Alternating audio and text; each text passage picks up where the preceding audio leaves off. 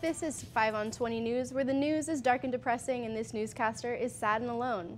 It's 5 p.m. on Thursday, March 16th, and I'm coming to you live from the Creative Tucson studio in downtown Tucson. First, let's talk local headlines. A man broke into the Islamic Center of Tucson on Tuesday and destroyed multiple copies of the Quran. The ripped pieces were strewn around the building, according to authorities on the scene. The Islamic Center studied surveillance video and concluded in a Facebook post that the intent was to damage the center's religious property. They have footage of the man, but he has not been identified. Sergeant Kim Bay, a spokeswoman for the TPD, said that there is no indication that this was a hate crime, but didn't explain why, since the hate crime seems pretty hateful. The police said that they need to interview the suspect further to determine his motive. The Islamic Center said that they were disheartened by the destruction, but reminded the public that this was an isolated incident. The Tucson community has largely been supportive of the center.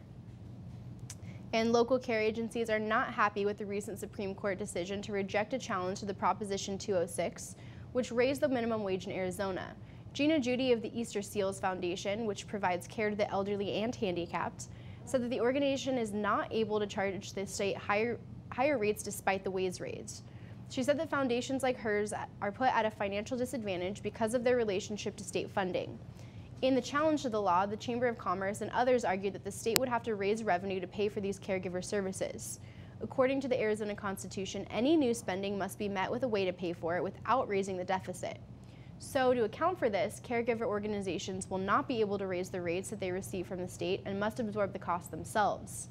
The defense in the case, which included Attorney General Mark Brnovich, argued that the added costs were indirect and would not require new funding.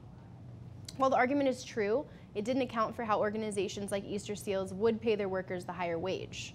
Judy said that the vulnerable individuals would be the most hurt because they are provided critical health care and safety needs. She said that while she thinks the minimum wage increase is a good thing, she's not sure how the organization will handle the situation. There is already a shortage of healthcare workers and a high turnover rate in the industry, so it remains to be seen whether Easter Seals and others will have to make cuts. And after 35 years, Marana is cutting ties with the Pima Animal Care Center.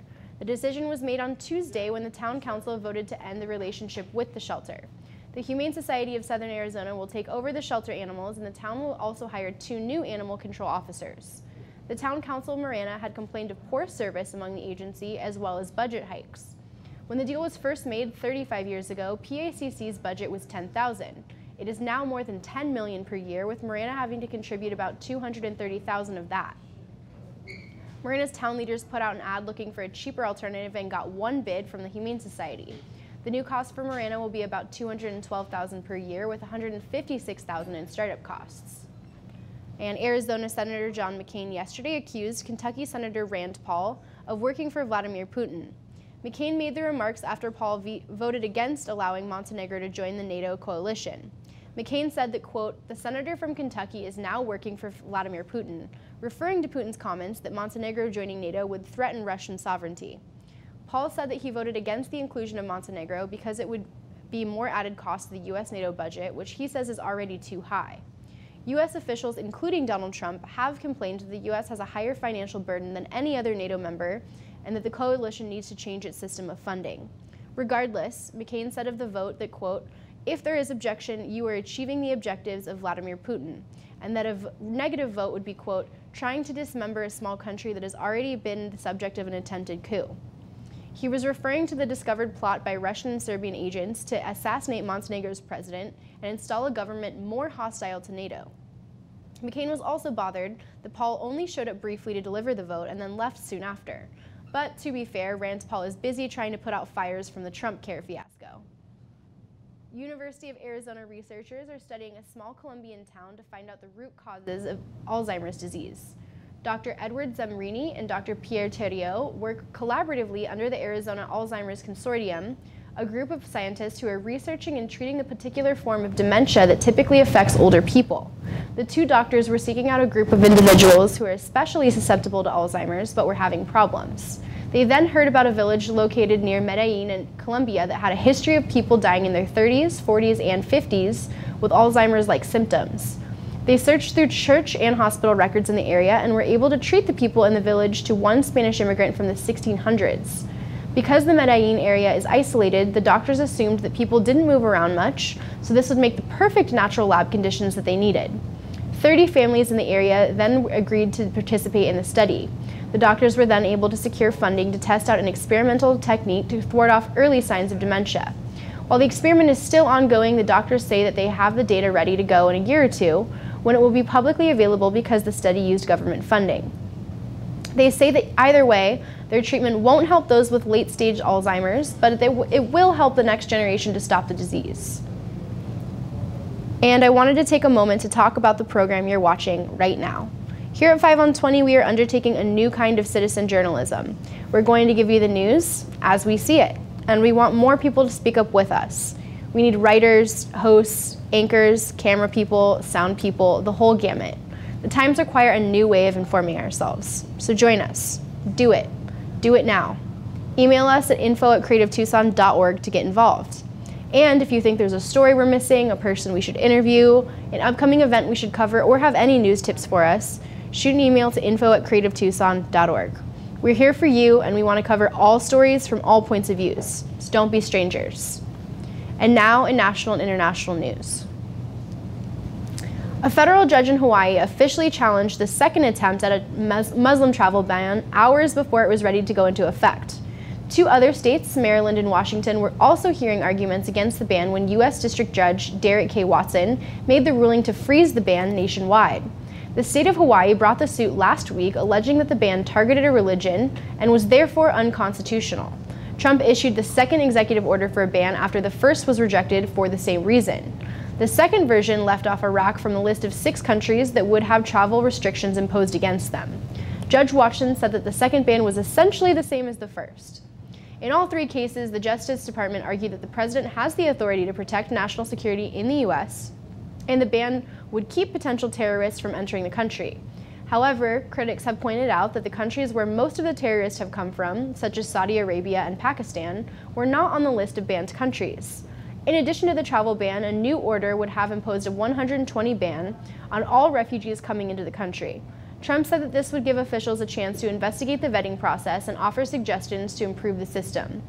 When the ruling went down, Trump was still campaigning in Nashville in hopes that he will win that big election.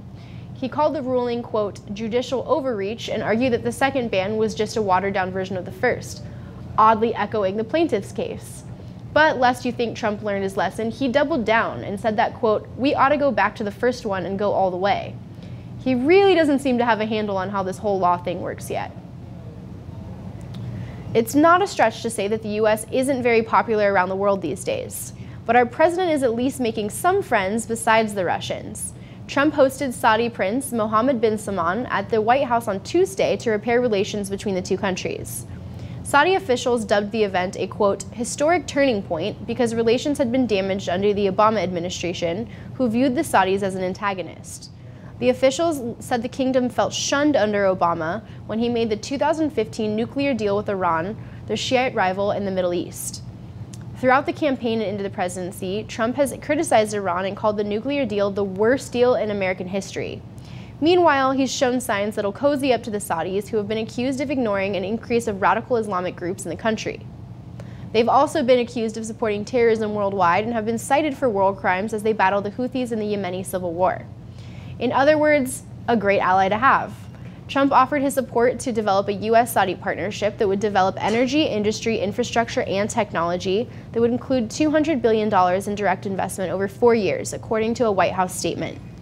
Trump is also considering the decision to approve a Saudi arms deal to Bahrain the Obama administration had blocked.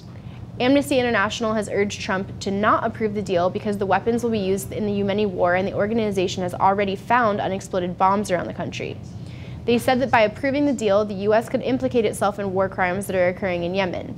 So far, nearly 4,000 civilians have been killed in the war in Yemen, most in airstrikes led by the Saudis and aided by the U.S. Meanwhile, the Trump administration announced a $50 million investment for the development of a special type of soap that will more easily wash the blood off their hands. And the Senate voted on Tuesday to repeal an Obama administration rule that banned unemployment recipients from having to take a drug test. The Obama rule also limited the industries where drug testing could be used as a prerequisite for employment. It was voted down 51 to 48, completely on party lines. Trump is expected to sign the measure into law, as drug testing people on unemployment has been one of those weird obsessions by the right. However, states that have implemented their own drug tests for welfare recipients, such as Florida, have proven to be largely ineffective. It's been shown that those receiving government help aren't any more likely to use drugs than the general population. The drug tests have also raised concerns about privacy rights and the expense to operate such tests. The Senate's vote was opposed by civil rights groups such as the ALCA and the ALF-CIO, the nation's largest union organization. However, the fake urine industry cheered the bill. HIV sufferers in Tanzania are in a state of fear because of the recent laws cracking down on homosexuality in the country led by Islamic leadership. Last August, the Tanzanian Justice Minister suspended HIV prevention programs in the country funded by the U.S. He warned that any nonprofits that support homosexuality would be suspended. Since then, several nonprofits have been shut down for helping homosexuals in the country. In February, the government banned 40 private drop-in health centers that provided help to, quote, key populations that include gay men, transgender people, and sex workers. Health Minister Umi Mwami said that the groups were promoting homosexuality, which is against Tanzania's laws. In March, the country's health minister commended the police for cracking down on acts of homosexuality and ordered 3 men to turn themselves in for spreading homosexuality. Tanzania has a history of anti-gay legislation, including a 30-year jail sentence for male sex. Lesbian sex, oddly enough, is not illegal in the country.